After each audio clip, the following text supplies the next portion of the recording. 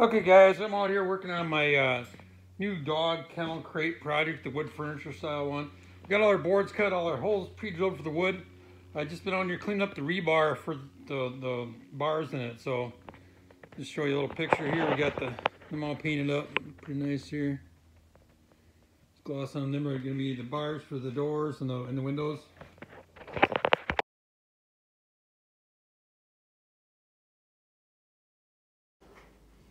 Oh, a piece of wood for the dog crate.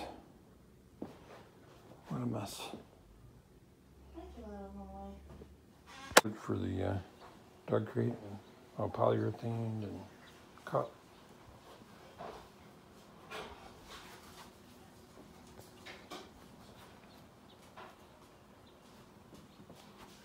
Almost ready to put it together.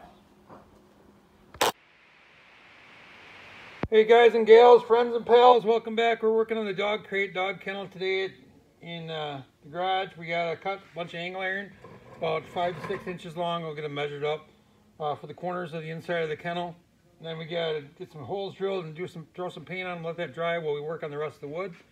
Everything else is cut, stained, polyurethane, ready to go. So let's get started.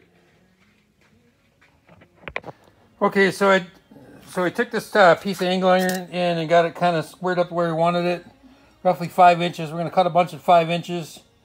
We need 2 for each corner, so we need 8 of these, and then we might have 1 or 2 for the top.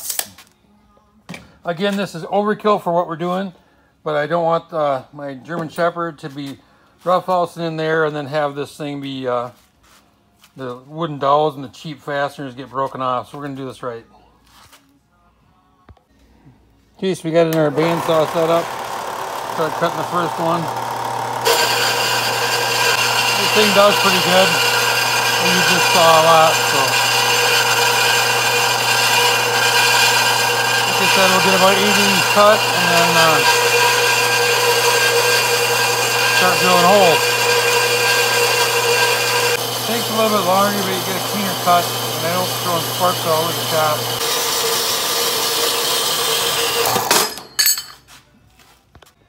So we're just going to get our rest of our cuts done and we'll show you the pile when we're done. Pre-drilling all our holes for the brackets now, getting them squared away.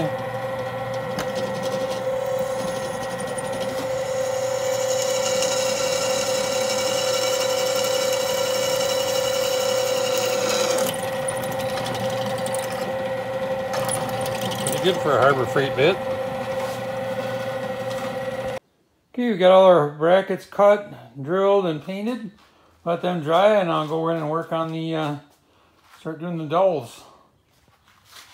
We've got the 2 sides done now, got the wrought iron in it, got it all ready to go. We'll start putting these together today. Get the front put together and start finishing up. Well guys, here it is. It's all framed up, got the bars in. I just got to put the door on and the barn door on and the track for it. And then the top actually gets slid back a little bit. I just got the glue drying on the top pieces here. We dowel them together. But there's the side door all finished and pretty sharp. So anyway, we'll try and put some detailed, in the full video, try and put some detailed plans in there for future use.